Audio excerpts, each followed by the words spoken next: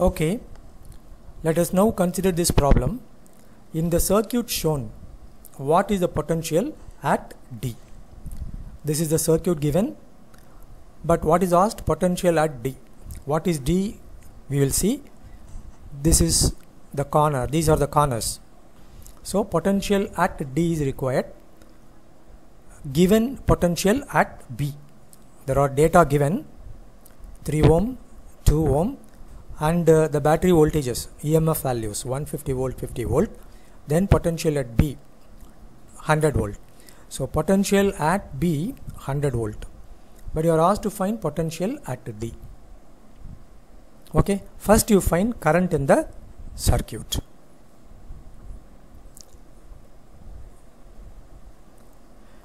See here, this is plain using Ohm's law. This is using Ohm's law. But you see there are two batteries. Positive is connected to positive.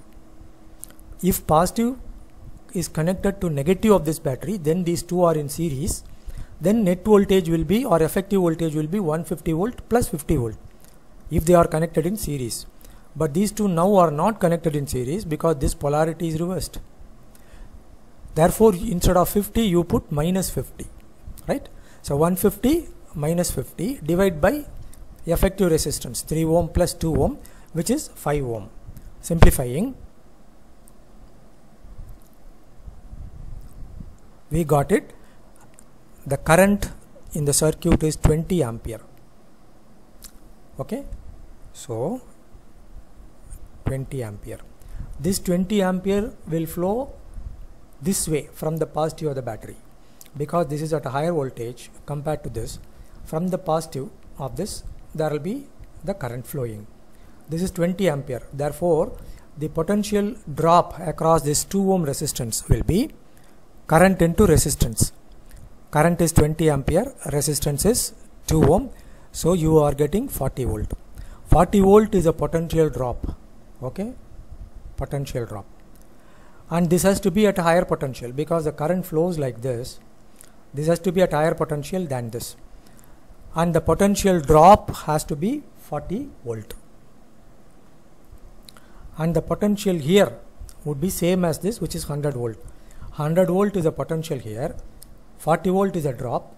This has to be at higher voltage such that the potential difference is 40 volt.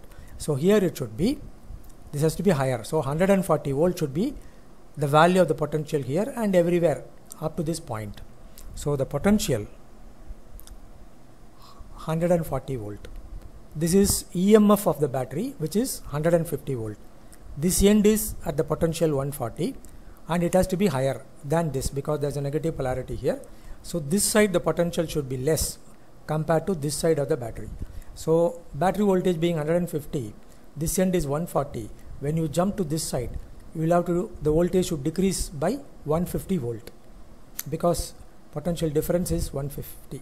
So 140 minus 150 will be the potential on this side of the battery. Therefore, the potential at D will be minus 10 volt.